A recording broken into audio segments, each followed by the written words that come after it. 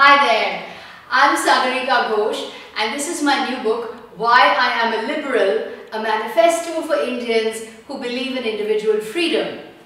Now, the word liberal comes from the word liberty, and that implies individual liberty. Liberals believe that the free individual is the greatest catalyst for change in a society.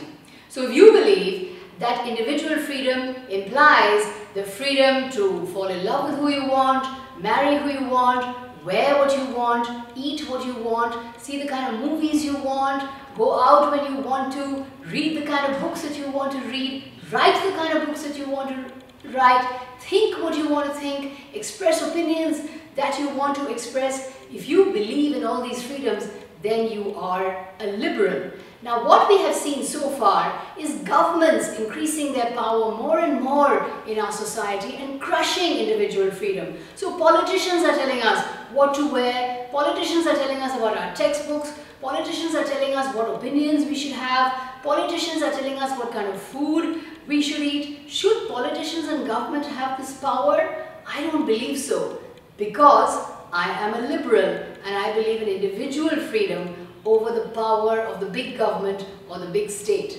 That's why I'm a liberal. Are you?